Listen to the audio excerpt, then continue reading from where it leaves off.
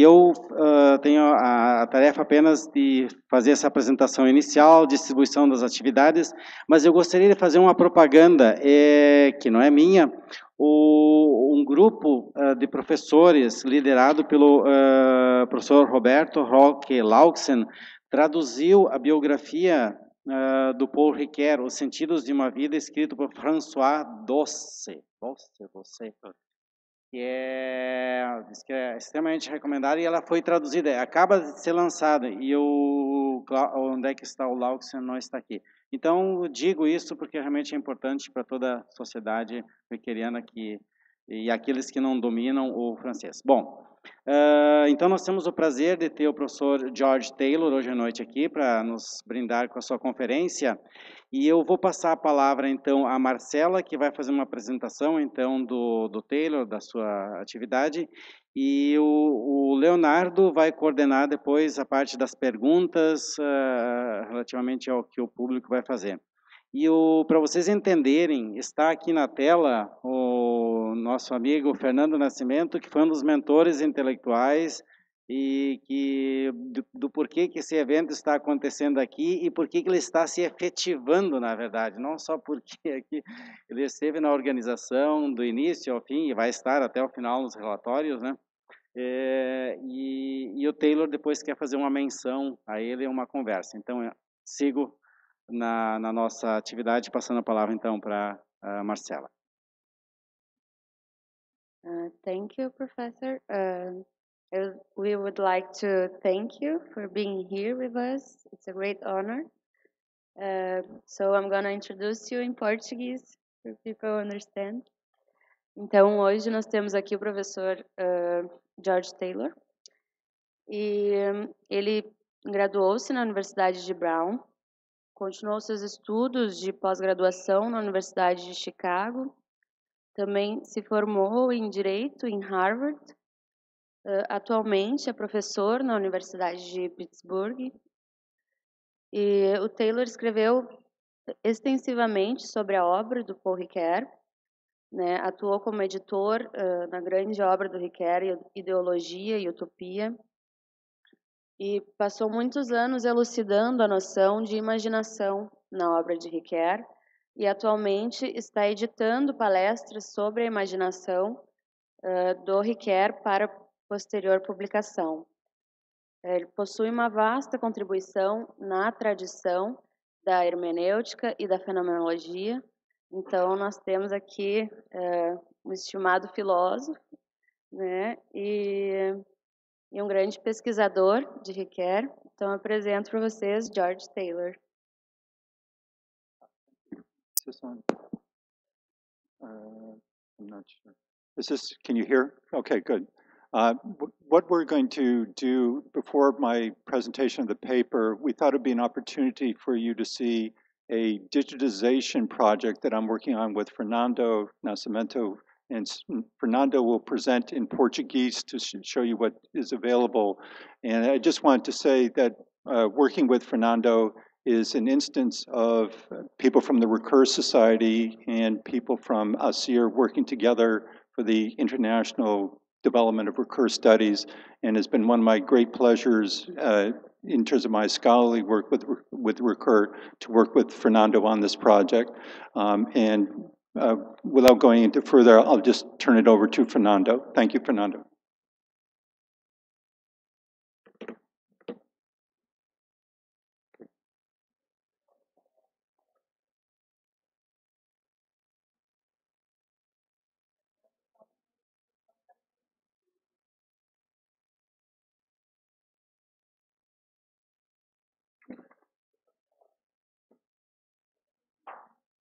Gustavo, o áudio não está saindo aqui.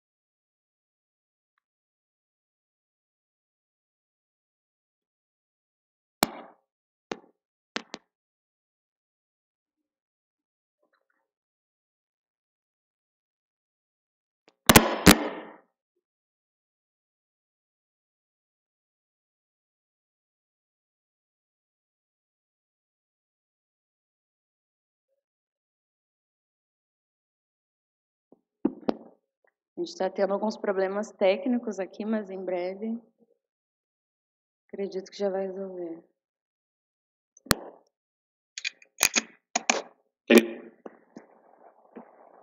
Can you hear me? Yes.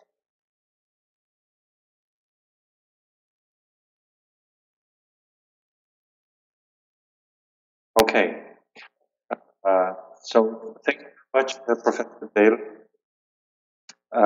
We've been working in the digital recur project, which is attempted to digitize the works of on recur, initially the primary works and then the secondary works. Yeah, and I'll turn to Portuguese, Professor Taylor, just to make it easier. Bom, o projeto Digital Recur, vocês conseguem me ouvir bem, imagino, né? Caso não consiga, só me grita aí, por favor. Eu vou começar a mostrar aqui na tela. Ô, Walter, você abaixa um pouquinho, por favor, a tela, só, do computador? Isso, beleza. Ótimo.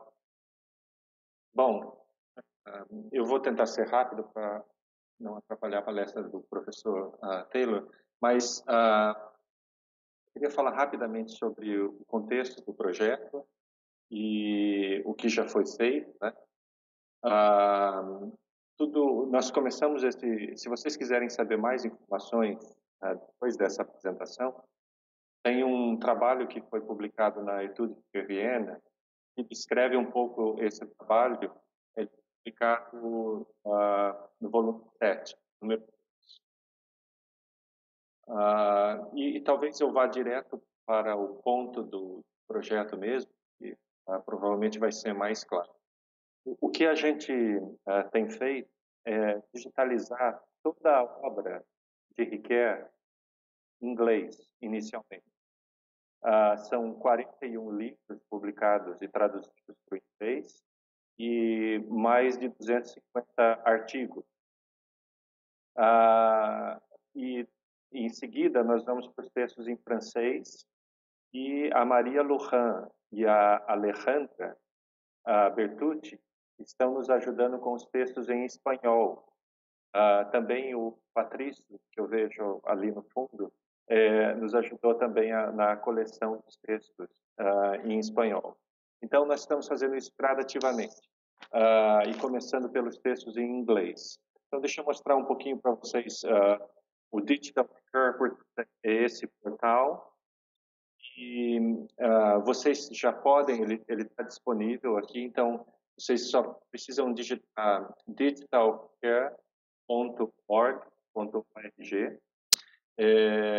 e vai então assim, existe todo um problema que a gente não pode disponibilizar os textos completos, porque os textos ainda estão com copyright, proteção de copyright.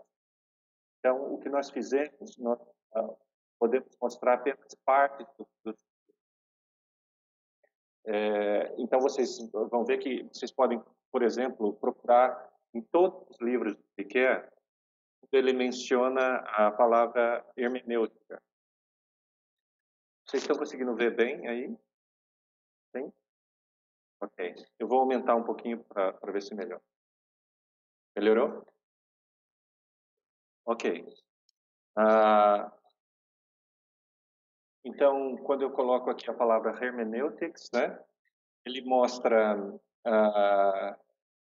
que há 3.614 menções à hermenêutica no corpus do Riquet. E se você descer um pouquinho aqui na tela, você vai ver todos os textos que mencionam a palavra hermenêutica. Então, por exemplo, no conflito das interpretações, a palavra hermenêutica é mencionada 411 vezes. E se você clica aqui no conflito da interpretação, ele vai te mostrar todas as vezes em que a palavra é mencionada e a página em que a palavra foi mencionada. Então, você consegue ter uma referência bibliográfica instantânea de todo o corpus do Ricoeur, inicialmente em inglês. E, em seguida, a gente vai passar isso para as outras línguas também, como eu disse. A próxima é o francês. Começamos em inglês simplesmente pelo fato de que era mais fácil ter acesso aos documentos digitalizados e também porque a gente estava esperando a permissão do Fonds Ricoeur para continuar o trabalho em francês. E essa permissão foi dada no verão passado. E nós vamos continuar com o trabalho para o francês também. Então, aqui você consegue fazer a busca por qualquer termo, qualquer palavra no corpus riqueriano. Tá? Além disso, você também pode fazer análises um pouco mais sofisticadas. Por exemplo, se você quisesse saber qual é a palavra que foi o conjunto de termos mais utilizados pelo Ricoeur nos seus livros. Então, esse primeiro gráfico aqui, ele te mostra exatamente isso.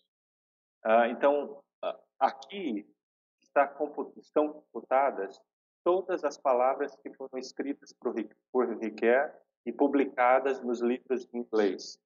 E o tamanho das palavras é uma expressão de quão frequente elas apareceram nos textos. E se você passa com o mouse aqui por cima, você vê o número total de menções. Por exemplo, Ricoeur escreveu a palavra história 8.614 vezes nos seus livros. E aí, com essa ferramenta, você também pode... aqui você está vendo todos os textos, todos os livros. Se você quiser mudar a escala para um determinado texto, por exemplo, se você quiser ver as palavras utilizadas em O Homem Falível,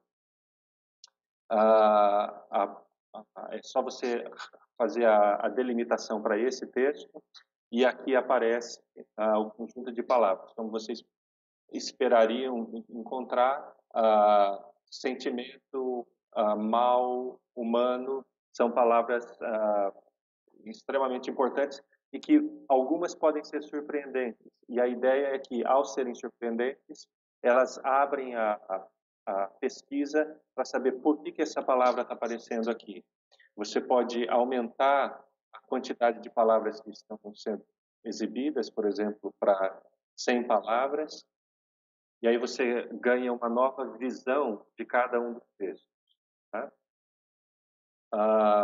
E aqui você tem outras ferramentas. Eu queria mostrar para vocês essa ferramenta das tendências. Então, por exemplo, a gente poderia pesquisar todas as vezes que Aristóteles é mencionado por Ricoeur, e isso nos dá um gráfico com as obras nas quais Ricoeur está mencionando Aristóteles.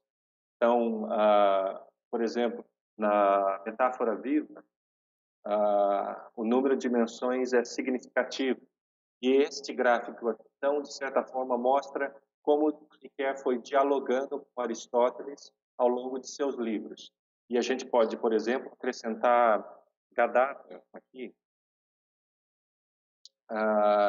E aí a gente vai ter um segundo gráfico que a gente os pontos em que tanto Aristóteles quanto Gadamer são citados significativamente por Ricoeur. E não precisam ser apenas filósofos, podem ser conceitos também. Por exemplo, o tema do nosso congresso, hermenêutica e ética, a gente poderia criar um gráfico aqui sobre todas as menções relacionadas à hermenêutica. Como esperado, hermenêutica e as ciências sociais é um texto no qual a palavra hermenêutica é poderante.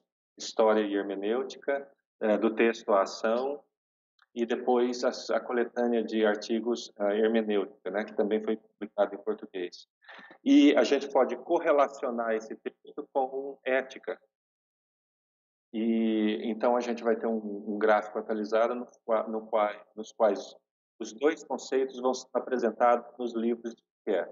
E a ideia é que essa vai ser uma ferramenta que aos poucos a gente vai melhorando para dar insights, para dar novas ideias de pesquisa, tanto para os novos pesquisadores, quanto para aqueles que usam isso para suas pesquisas cotidianas. Imagino que todos vocês já passaram horas tentando encontrar uma determinada situação para escrever um artigo, né?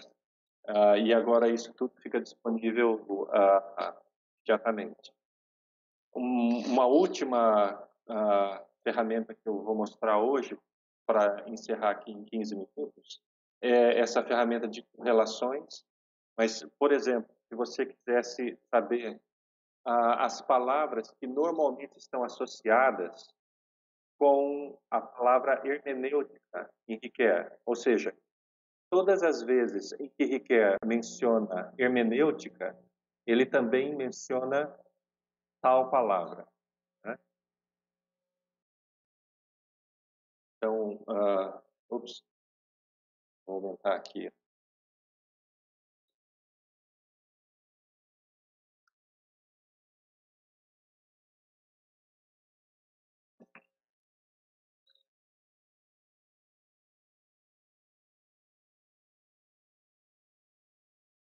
Há 2.459 citações de hermeneutics, né?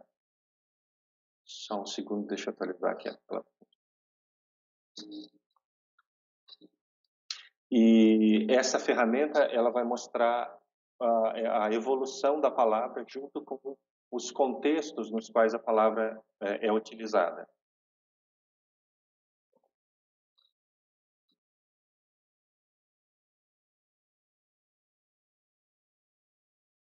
Deixa eu atualizar aqui novamente.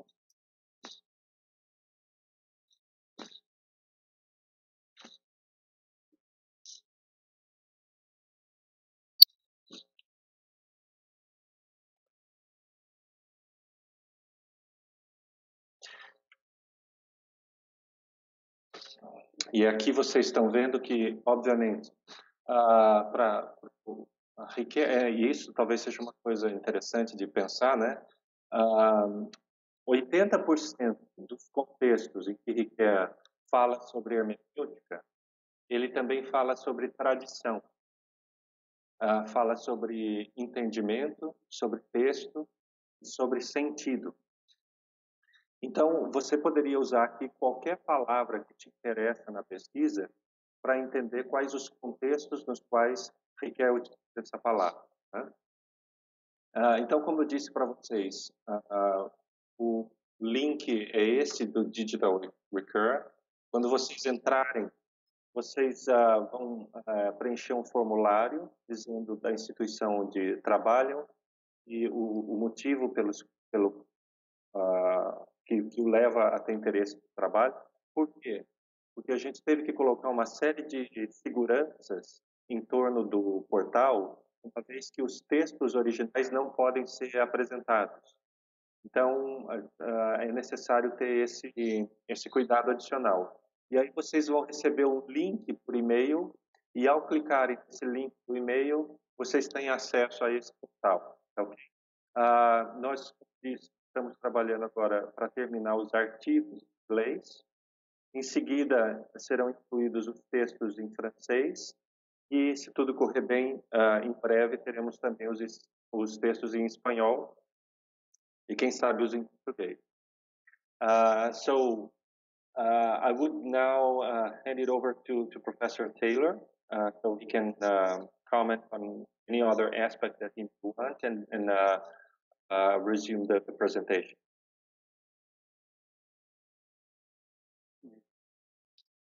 But, Tchau, Walter. Vou desligar aqui, ok? Okay. Thank you, Fernando. You may want to thank him.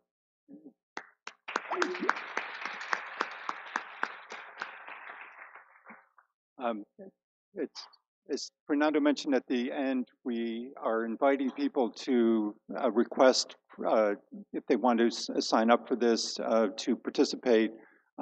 just send an email to Fernando in particular. If you need the information, you can ask me afterward. And it's also, if you use this site and have questions or suggestions for improvement, please let us know. And there's a way to do that on the site as well. This is still in the process of development.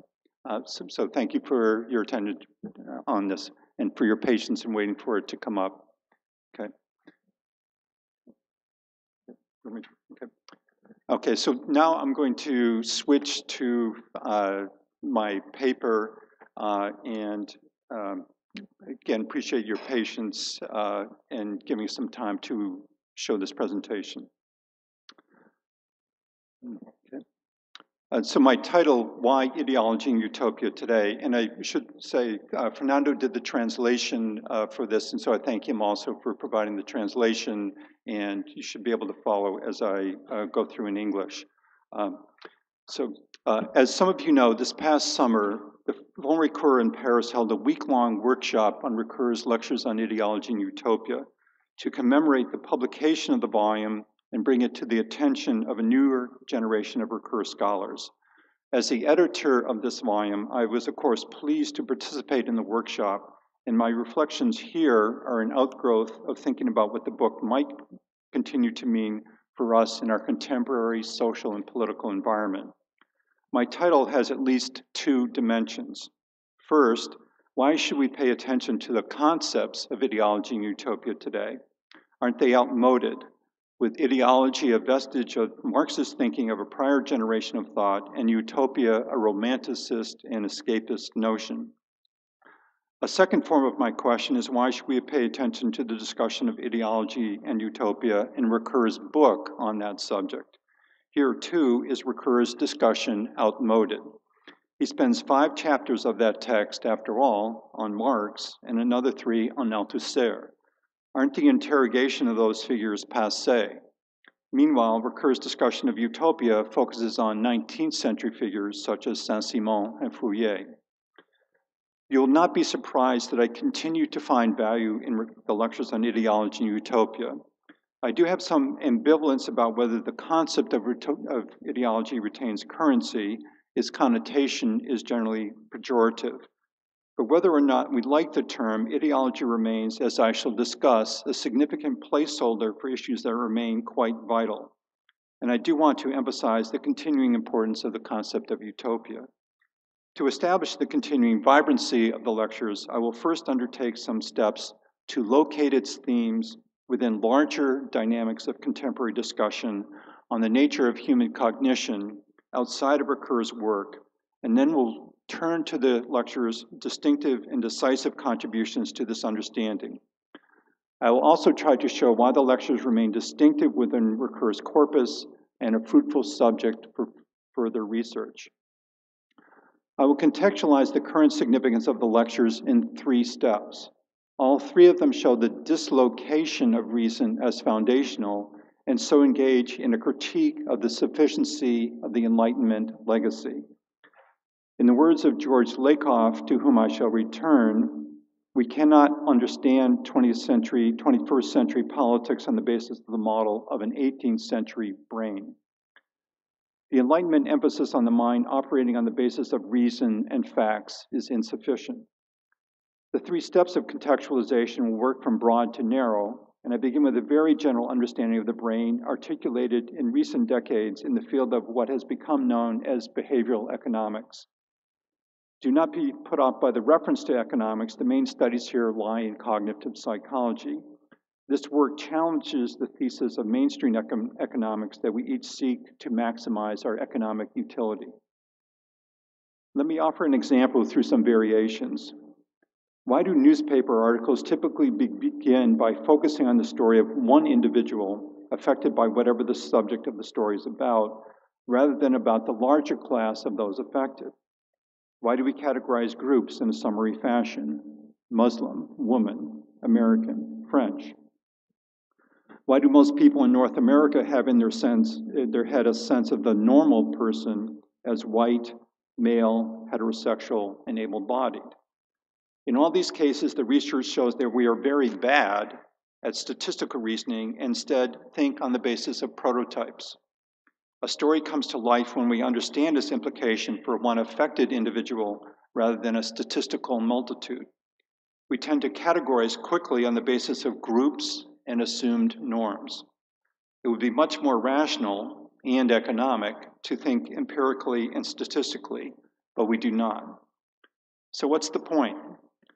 The research indicates that the brain operates on the basis of two systems. System one is more automatic and instinctive. It operates unconsciously, proceeds on the basis of associations, such as prototypes, requires no attention or effort, and functions quickly. System two, by contrast, is more reflective and consists of what we more typically consider a rational reasoning process. It engages in systematic evaluation, is controlled, takes conscious effort, and proceeds more slowly. For our purposes, it is essential to recognize that system one is the default system for the brain. System two engages only when necessary and often accepts system one judgments. Think of your average day. Much of our activity is undertaken automatically: dressing, eating, brushing our teeth, driving. We could not function if we had to deliberate about each of the thousands of decisions we make daily. System one also involves what we call in English gut reactions. Our stomach speaks. We have an emotive reaction, positively or negatively, to an event, and our response is colored by this non-deliberative emotional reaction. The system one functioning is typically effective and allows us to move forward, but it also acts on the basis of shortcuts, such as prototypes, and these can be inaccurate and dysfunctional. The implications of this interrelations of system one and two are both fascinating and tremendously significant. I commend to each one of you, no matter what your field, an excellent book on the subject by one of its main proponents, Daniel Kahneman, Thinking Fast and Slow. In my view, you need to know the basics of behavioral economics to understand better how the world works. But for our conversation, what is critical is the challenge of behavioral economics to the enlightenment prioritization of reason. Instead, the mind works much more fundamentally on the basis of the intuitive, affective factors of system one. System two rationality is often more subordinate to the operation of system one. It takes a lot of work to engage system two to overcome any system one limitations.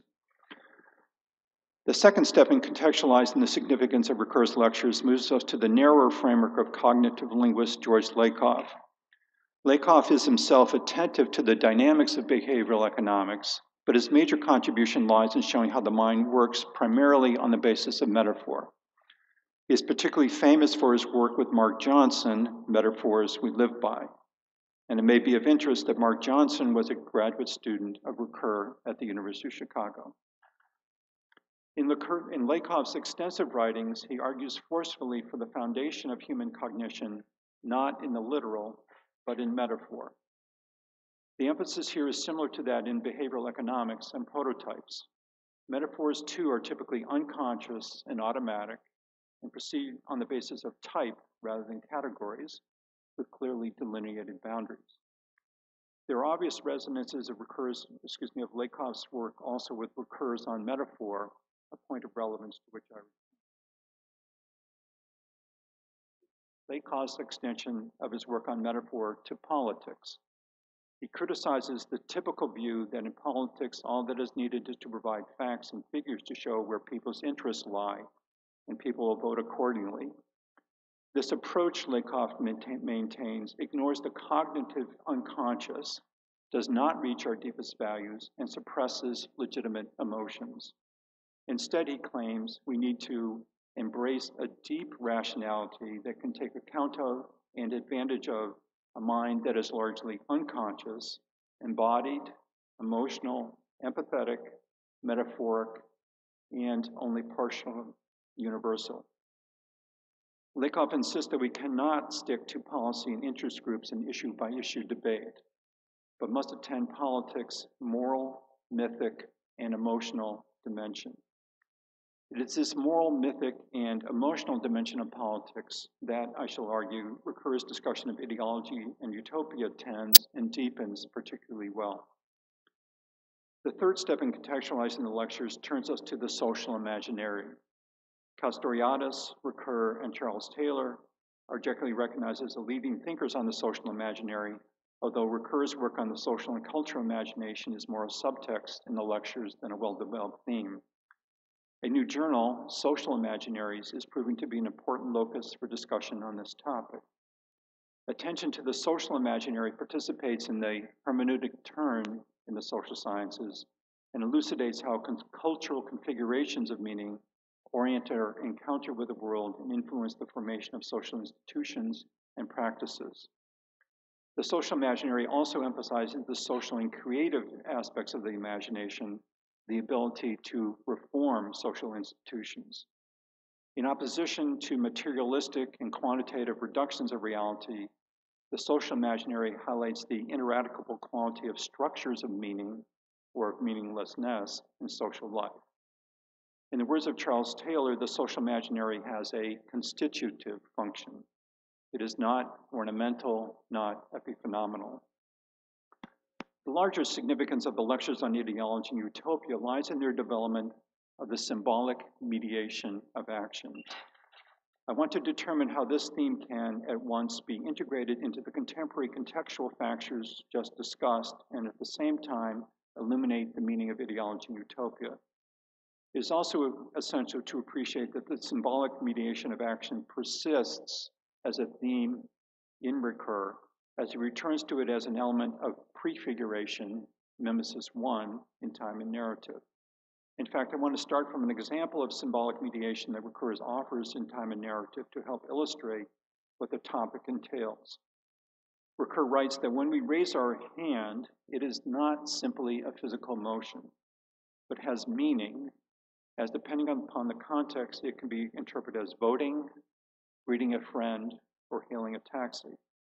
The physical activity is never isolable from the meaning of the activity. The activity is symbolically mediated. The meaning of action is a language that can be read.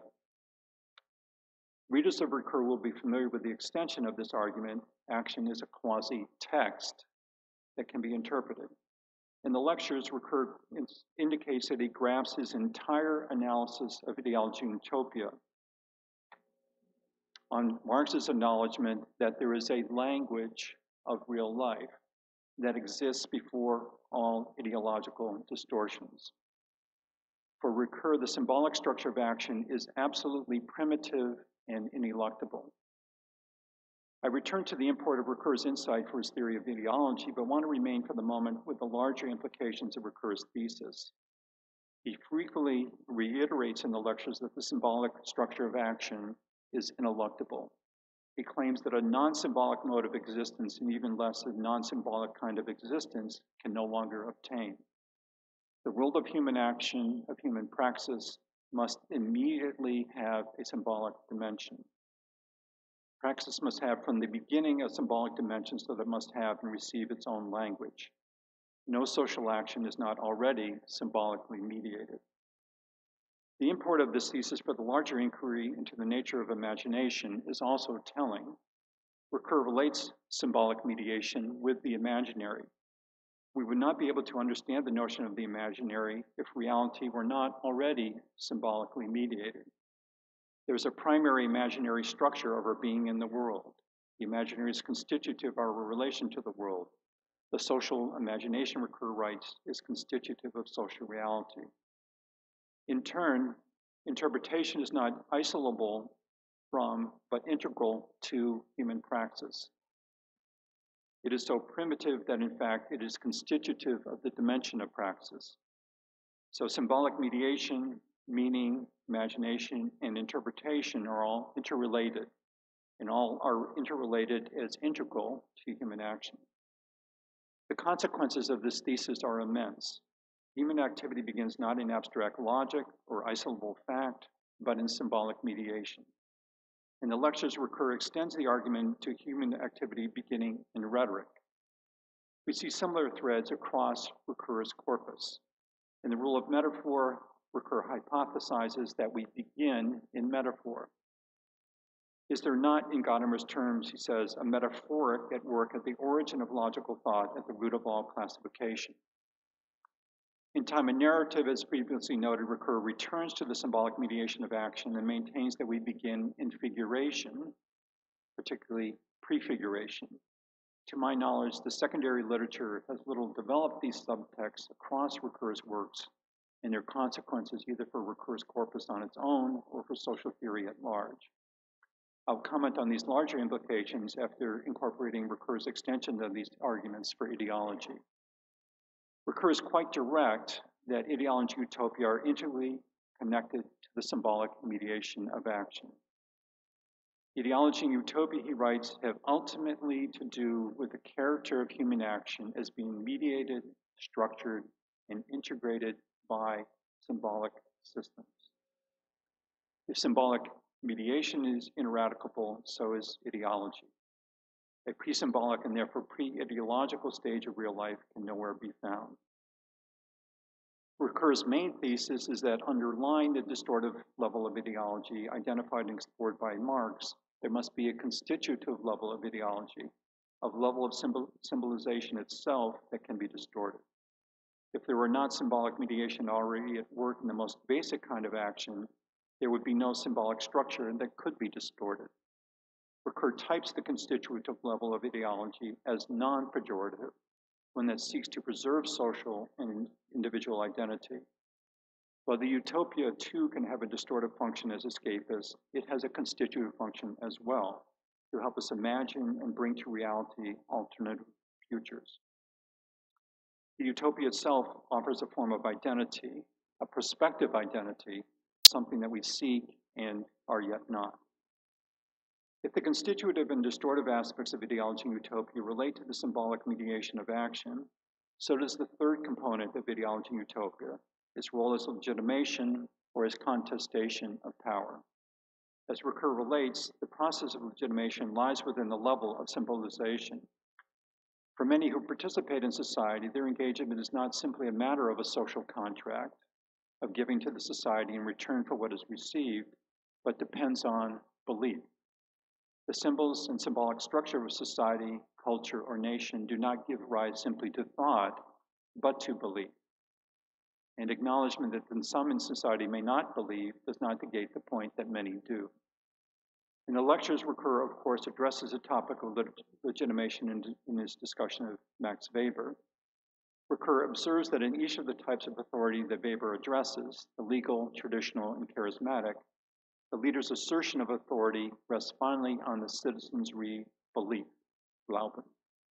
A system of power ultimately rests on our belief. If ideology acts to consolidate and reinforce this belief, the utopia offers the space to challenge this belief.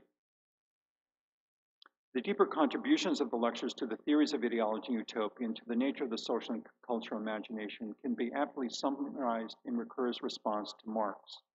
First, Marx argues for a differentiation between an economic infrastructure and a superstructure of ideas. Ideas are an efflux of the infrastructure of material behavior. But Ricoeur maintains that Marx's allowance of a language of real life shows that the symbolic mediation of action permeates the economic infrastructure. The symbolic mediation of action is in fact infrastructural itself, inextricable to human action. While distortive ideology may be contrasted with praxis, a more constitutive form of ideology as symbolic mediation offers an interconnection with praxis. Symbolic mediation, imagination, and interpretation go all the way down. Second, symbolic mediation offers a motivational model pertaining to our relation to structures of power, including belief, and this displaces Marx's causal relation between infrastructure and superstructure. The motivational model here better founds the possibility of agency in human praxis. Third, Marx criticizes as fallow because it does not affect change. Interpretation remains caught in the superstructure, the world of ideas. In the language of Marx's 11th thesis on Feuerbach, the philosophers have only interpreted the world in various ways. The point is to change it.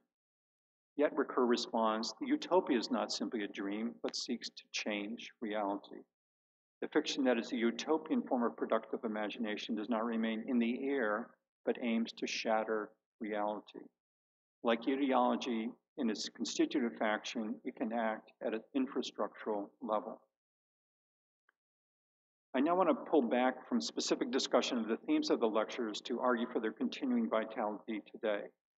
To do so, I return to the three stages of contextualization with which I began and proceed in a reverse order. First, it is likely only too apparent that the lectures, irrespective of their focus on the precise topics of ideology and utopia, offer decisive contributions to the contemporary attention to the social imaginary. In fact, I would argue that Ricoeur's developments in the lectures and elsewhere of the theme of the symbolic mediation of action goes significantly further than the work of Castoriadis and Charles Taylor in clarifying how the social imaginary operates. Substantively, the thesis of the symbolic mediation of action is also hugely important. As I shall pursue in more detail when turning to other stages of contextualization, it is an essential contribution of Ricoeur's to articulate that human culture is situated and begins in symbolic mediation. We begin not with reason, fact, or quantification, but in meaning, imagination, metaphor, rhetoric, and yes, ideology. As I attempt to elaborate elsewhere, perhaps the best way to encapsulate Ricoeur's approach here is to relate it to his thesis in Time and Narrative. We begin in figuration. This seems a momentous reversal of the Enlightenment claim asserting the primacy of reason. As evident, there is much value in Ricoeur's analysis in the lectures on the symbolic mediation of action that can be retained independent of any attention to ideology. For Ricoeur's work to be congruent with the current turn toward conceptualization of the social imaginary, should we drop the vocabulary of ideology?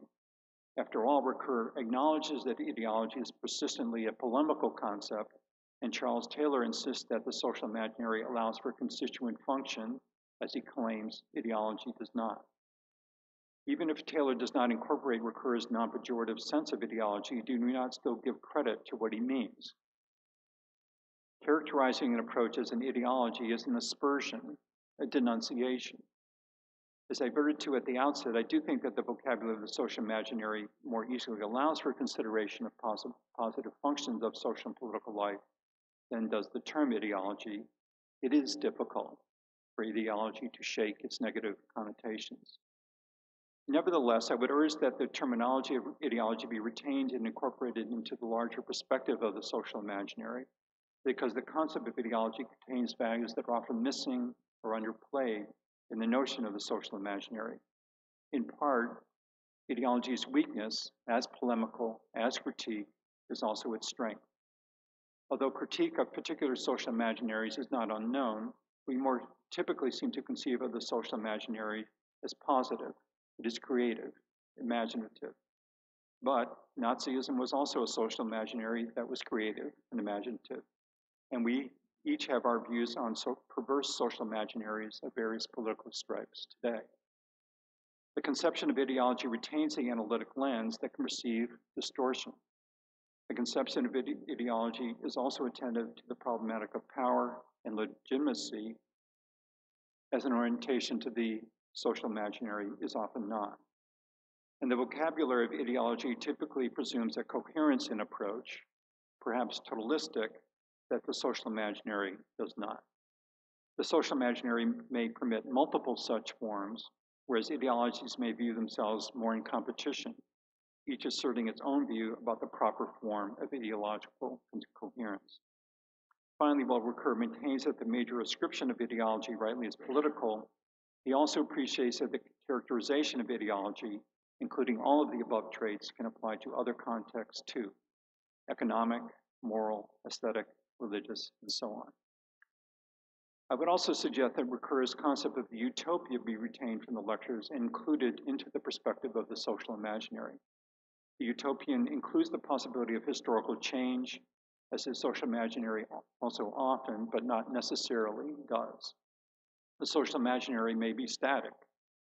Retention of the utopian is additionally important in relation to how Ricoeur's corpus as a whole offers a resource for considering the social imaginary.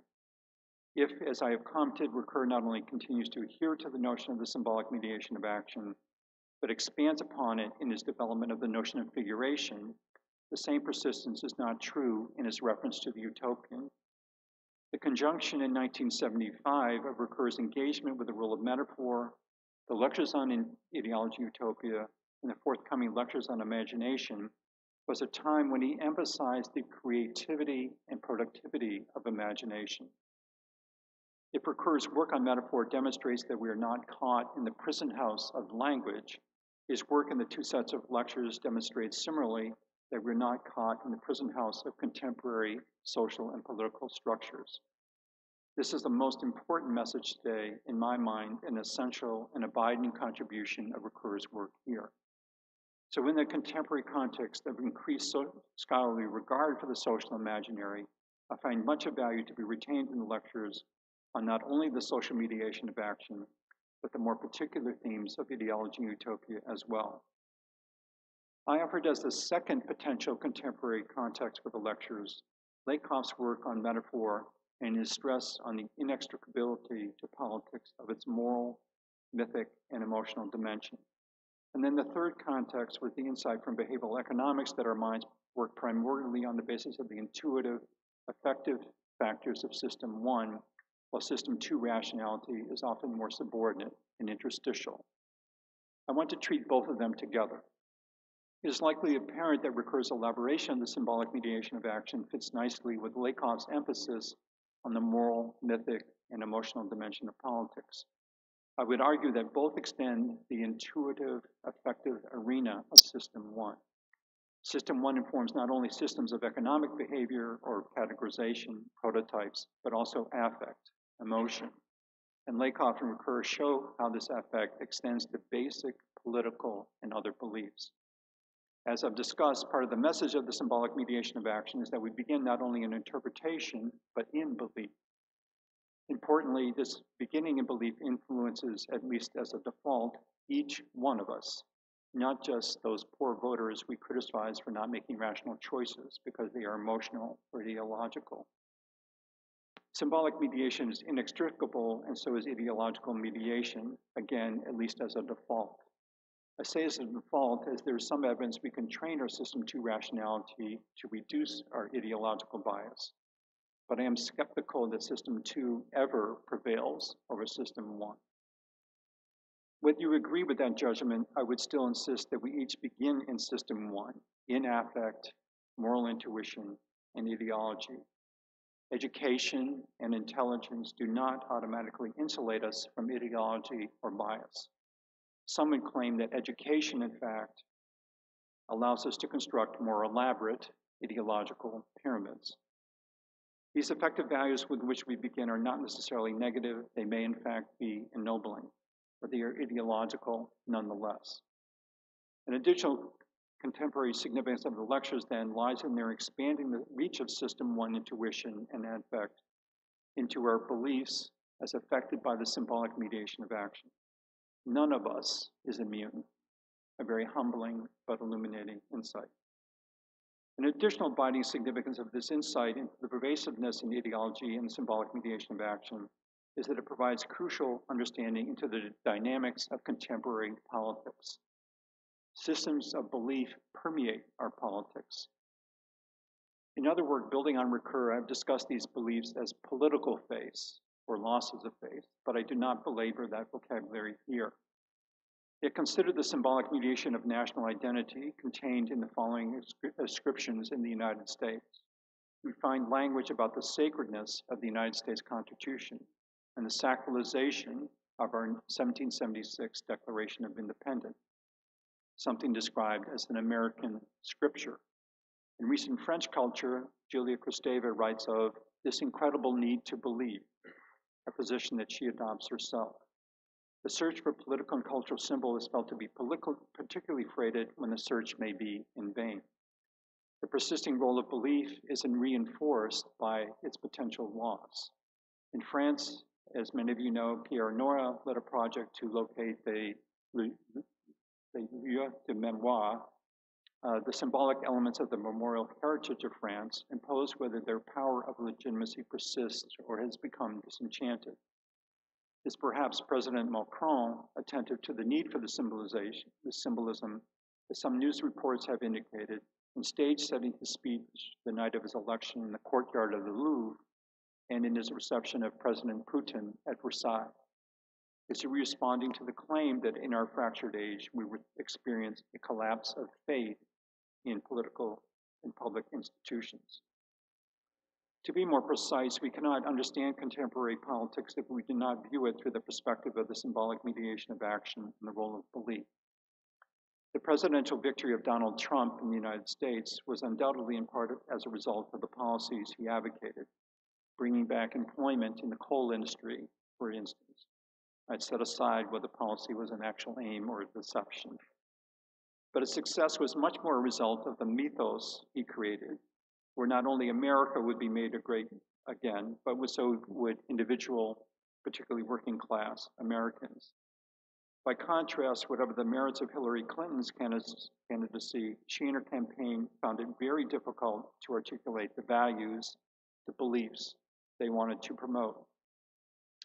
I remember an editorial cartoon from 2008 when Ms. Clinton ran against Barack Obama, where the cartoonist depicted Ms. Clinton sitting next to civil rights leader Dr. Martin Luther King, then deceased, likely a surrogate representation of Mr. Obama. The cartoonist had Dr. King voice his famous lines, "I have a dream," while Ms. Clinton articulated that she had a comprehensive, multi-pronged, poll-tested, proactive proposal.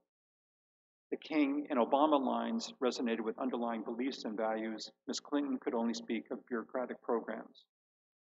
And the characterization of her in 2008 remained accurate throughout 2016 to her detriment. It's a continuing source of amazement that in the United States is the Republican Party, whose politicians understand and build upon the need to speak to voters' beliefs, System 1, while the more liberal Democratic Party largely continues, as with Ms. Clinton, to speak at the level of rational policy, System 2. It appeared that similarly at stake in the recent presidential election in France was a basic decision about values and beliefs, about what it means today to be French. Emmanuel Macron's vision of a France that was more open and European prevailed, of course, against Marine Le Pen's vision of a France for the true French.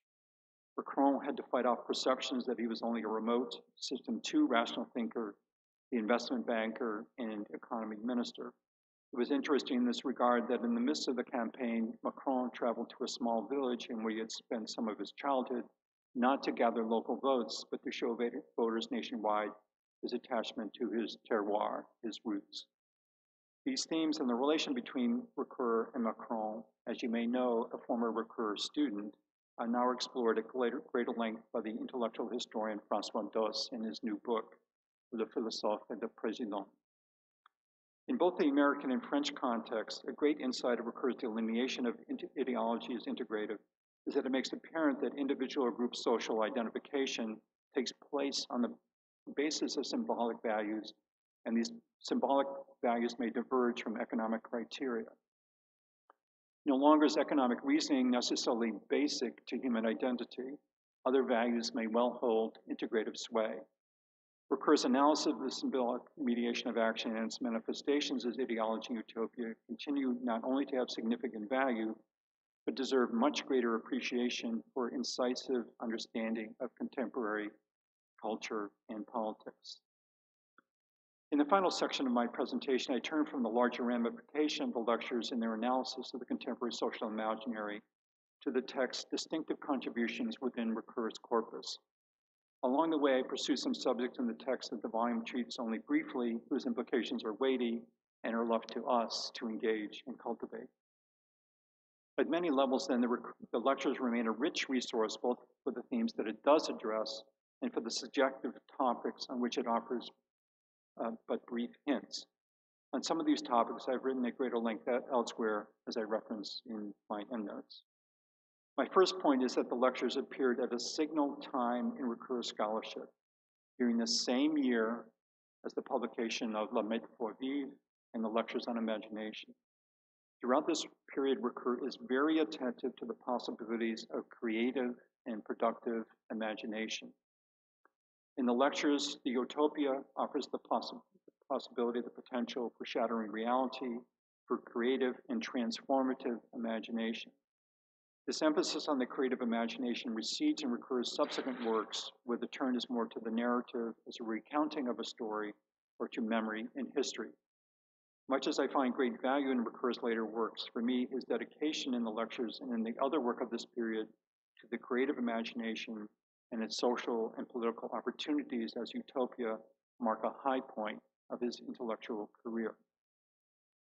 The lectures are also vital for establishing the availability of critique within hermeneutics, but arguing that the critique occurs on the basis of a juxtaposition between ideological and utopian views, each engaging in a critique of the limitations of the other.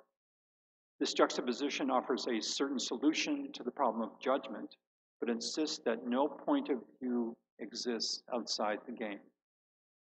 I find this insight very probing, and again would differentiate the stage of Ricoeur's thinking from later reflections, where in his adoption of the formal rule of moral universalism, he turns more Kantian and Habermasian, even as he integrates the formal rule with practical wisdom. The lectures are intriguing as well because they provide hints about Ricoeur's theory of interpretation writ large on bases that persist across much of his corpus but remain subtexts, only briefly illumined throughout. A good example in the lectures returns us to Ricoeur's seizing on Marx's recognition that beyond the distortions of current political and economic practice, there may exist a language of real life.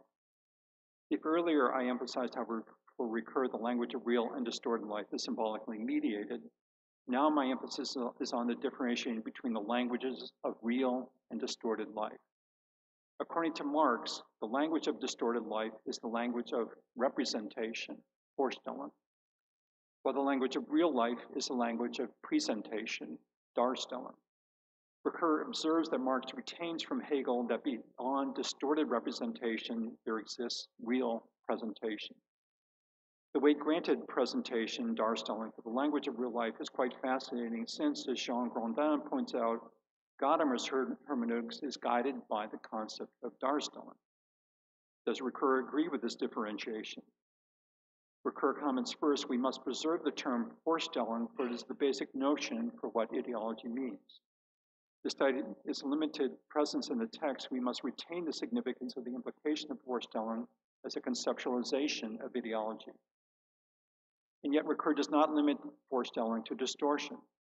Consistent with his larger thesis about the range in ideology from distortion to integration, Ricoeur maintains the concept of ideology may be large enough to cover not only distortions, but all representations, all Vorstellung. I've long been struck by the numerous moments where a discussion of Vorstellung and Darstellung pops up in Ricoeur's corpus, but have not had the chance to pursue the topic at length. The lectures offers another significant opportunity in which to see these terms at work in Ricoeur and in preceding thought. Pulling back from the larger range of Ricoeur's corpus, the lectures are important also for their interrelation with the lectures on imagination.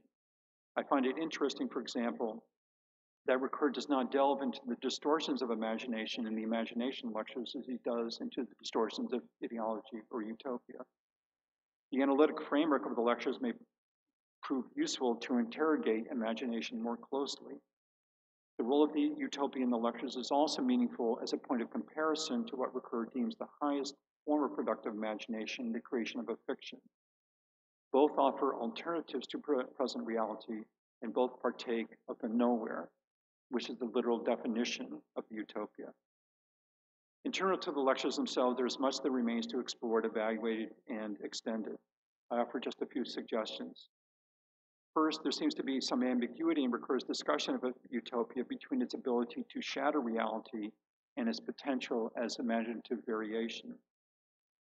The latter, which builds on Husserl, projects possibilities, but ones that remain hypothetical.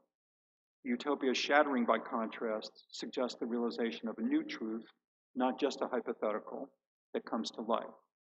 Utopia's shattering seems more similar to the seeing as of metaphor. We bridge to something new, while the utopia as imaginative variation seems more typically a matter of as if. Given my concern that in Ricoeur's subsequent work, he seems to give less weight to the productive imagination as utopian in the sense of shattering, It seems revealing that in time and narrative configuration, Mimesis 2 is described as the kingdom of the as-if. There also seems much more to mind in Ricoeur's work on legitimacy. Is he accurate that all political systems cannot survive only on the basis of the imposition of force, but require legitimization, that is, citizenry belief? Is Ricoeur correct that in every political system there is a gap in level between the authorities' leaders' claim and the belief in this authority offered by the citizenry? What explains the basis for this gap? Note that this question is different from how the surplus value of ideological legitimation seeks to fill this gap. Ricoeur's discussion of legitimation seems to focus more on its distortive side. Should there also be development of legitimation's goal to partake of an integrative ideology?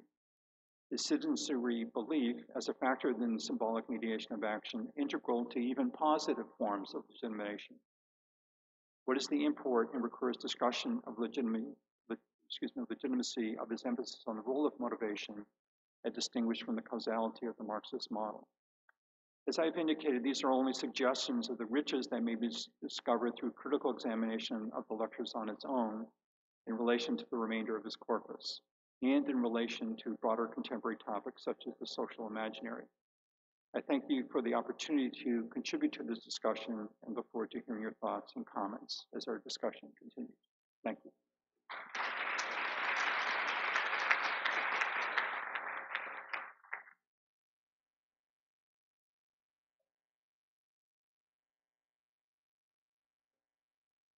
Sure. Yeah. Agora nós temos período para perguntas. As perguntas em português podem ser feitas, eu vou fazer a tradução para o professor, né? E as perguntas em inglês podem ser feitas diretamente, vai passar um microfone sem fio para todos, né? So the questions in English can be addressed directly to Professor Taylor, or French, he said. And the questions in Portuguese will be addressed to me, and I will translate to Professor Taylor. Okay? Alguém tem alguma pergunta em português, inglês, francês? Estamos com tudo aqui hoje.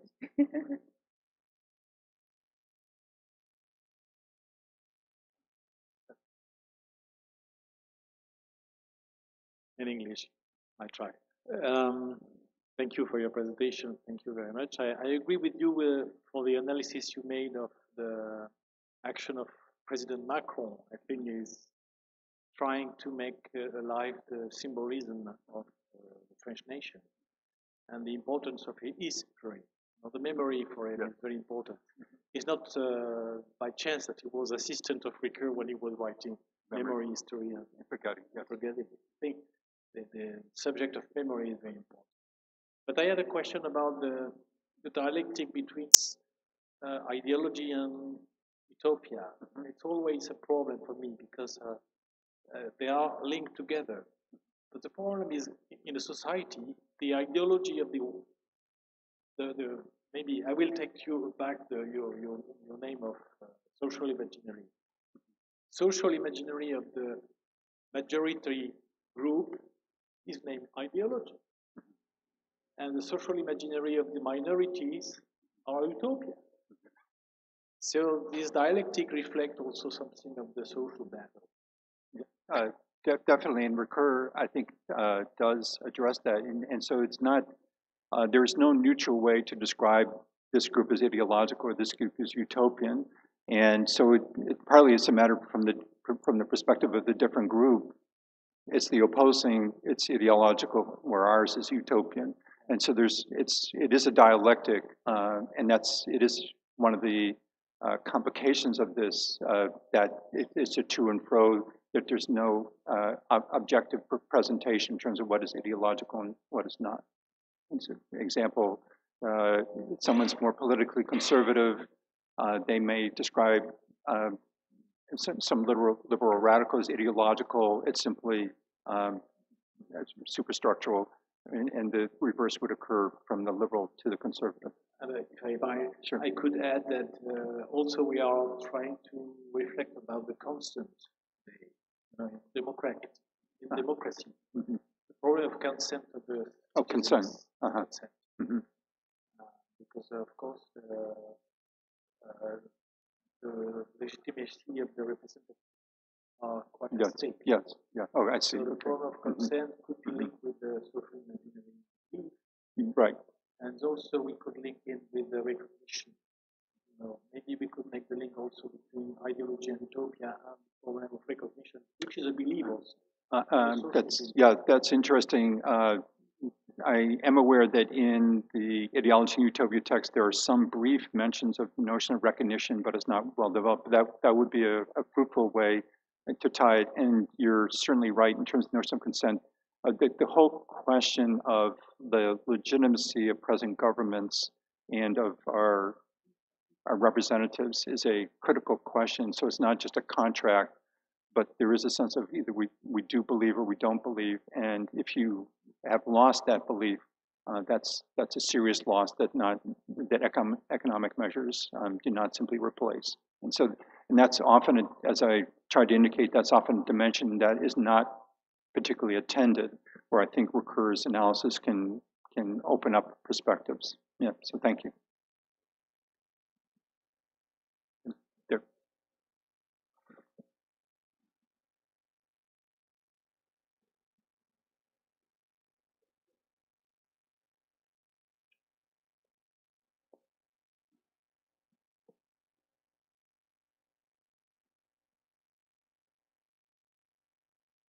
Boa noite. Tenho uma pergunta, vou fazer em português mesmo. Durante a palestra foi mencionada a imaginação produtiva. E, e eu fiquei na dúvida se o imaginário social tem alguma ligação com a imaginação produtiva e criativa do Kant, que o Ricoeur usa. O imaginário social teria alguma ligação com a teoria do Kant, de imaginação produtiva e criativa, que o Ricoeur usa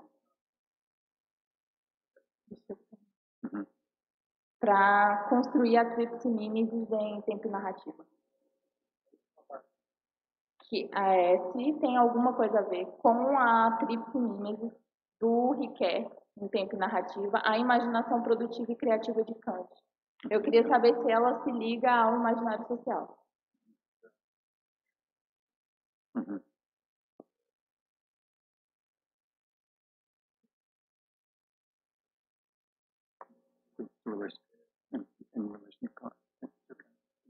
Is that the question? Okay.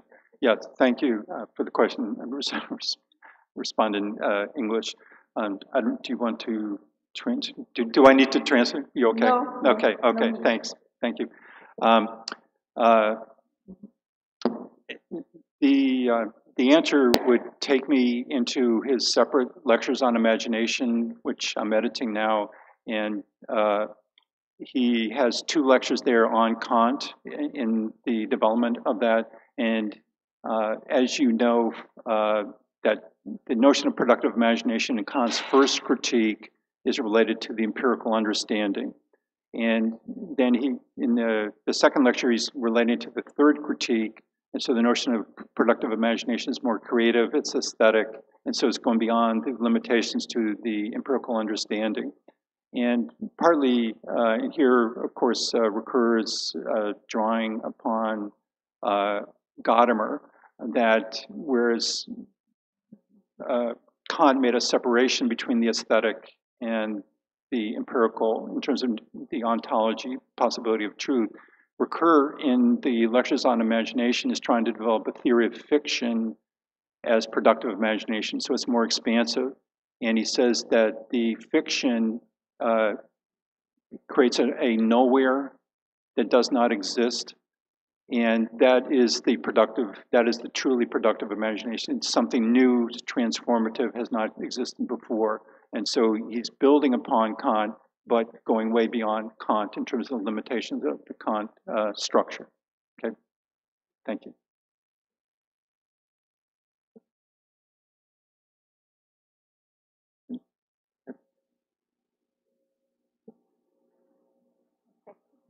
Thank you, George. I think we might have discussed this once before, but I'd like to just see where you stand on it at this time.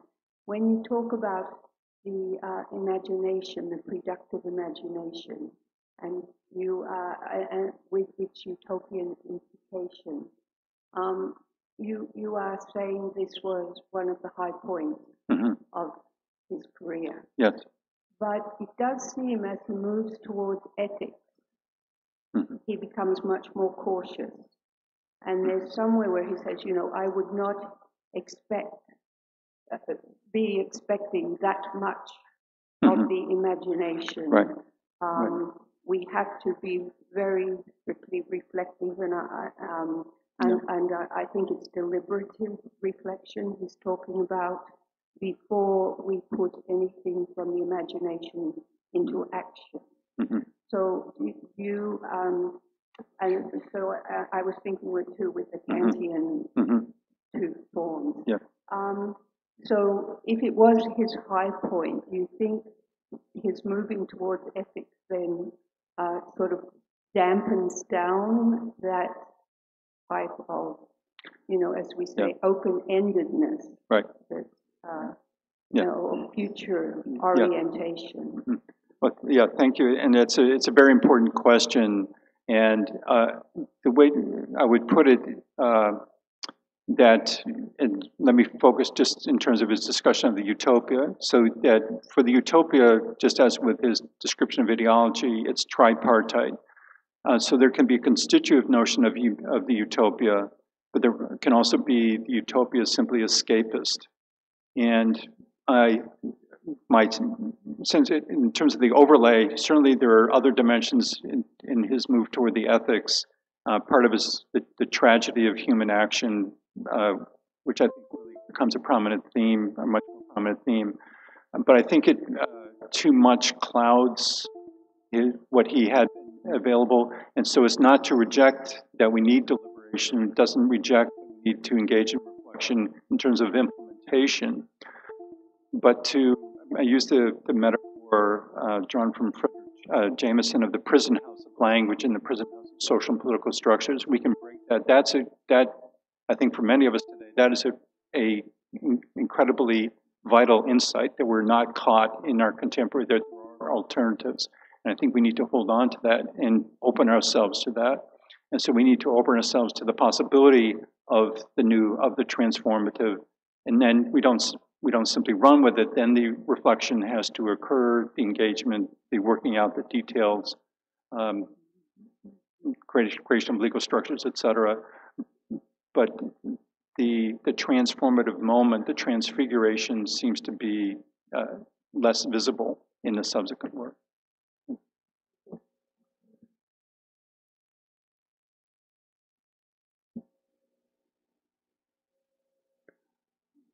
I know it's very late in the day, and people have had a very lengthy time. Everybody's tired. Yeah, so I thank you for your attention and appreciate the discussion. Thank you.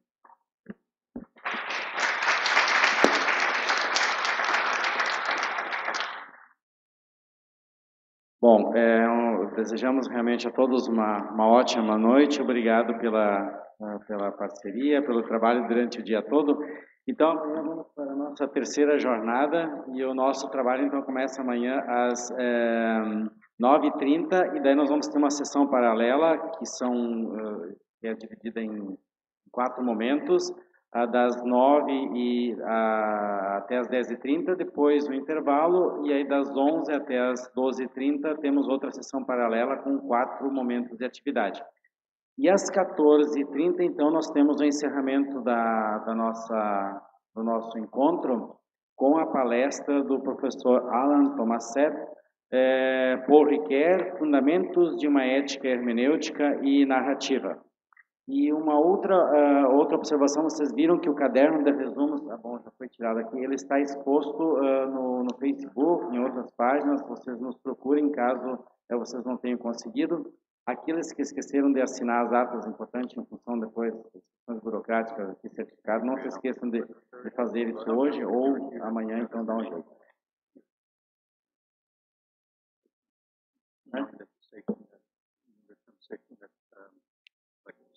Sim. Quem não se inscreveu ainda, é importante que se inscreva para poder ter o certificado. Muito bem, então a todos uma ótima noite e amanhã nos encontramos aqui então.